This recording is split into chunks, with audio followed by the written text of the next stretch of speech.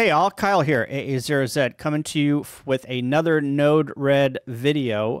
Today, we're going to talk about Node-RED status messages.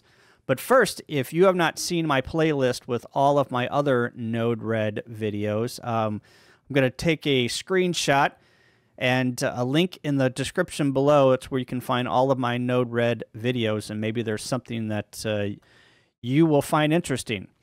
But today, we're going to talk about a Node-RED statuses and how they can benefit you. So before we take a look at a node status example, let's take a look at the documentation on the Node-RED website. So they've got two Mosquito nodes here that are connected. One is in a green connected state, and the other one is in a red disconnected state.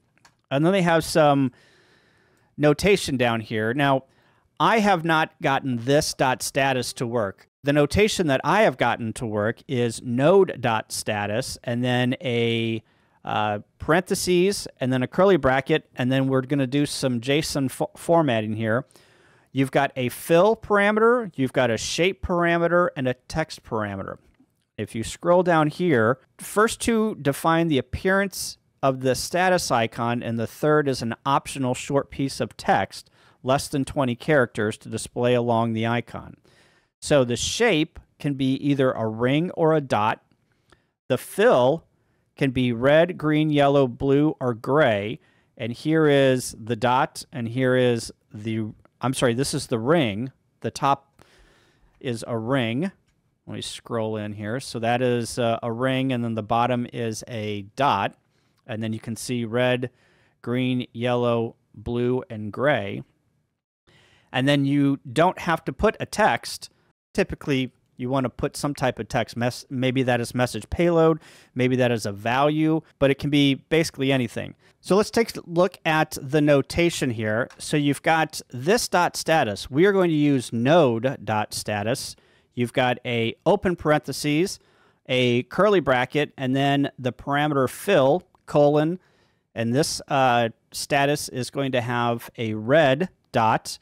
Actually, it's going to have a red ring. The shape is a ring, and the text is disconnected. If we go back to our example, I've got two inject nodes, a true and a false. So we can check that. Here we're passing message payload equals the Boolean true. And here we're passing the Boolean false as message payload. Okay.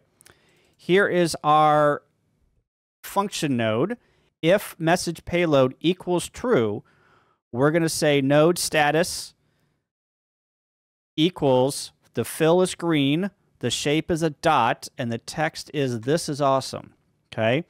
And then we're going to return that message. So that would be we're returning message payload, which would be returning the true value as a Boolean. If message payload equals false, then we are saying use the node status as a red dot and display the text close, not awesome. And then we're returning the message payload, which would be false. So if we, and then we just got a debug node on here that is debugging to the debug window. So if we take a look and inject true, you can see the debug here is true, and the status is a green dot, and this is awesome. So that displays it underneath the function node. If we inject a false, then it's going to put a red dot, and then it's going to display the text close, not awesome. The debug is false. So, and we can go back and forth. And that is how you put status nodes, statuses underneath different nodes. Now, this mostly works with function nodes and nodes that you write from scratch. I haven't seen where you can put statuses in the standard nodes that come with Node-RED. So if you know how to do that, please put a comment in the description or in the comments below and teach me how to do that, because I do not know how you can get that done.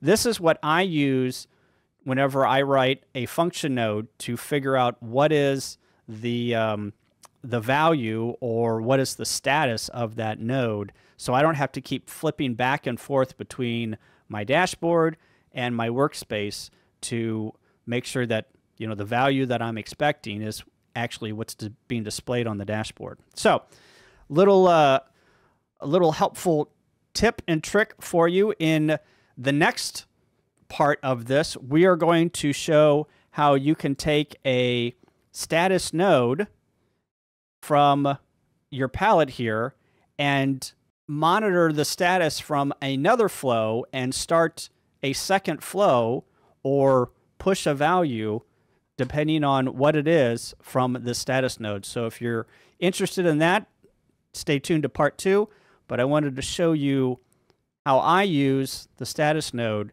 in my flows on my workspace. Thanks for watching 73.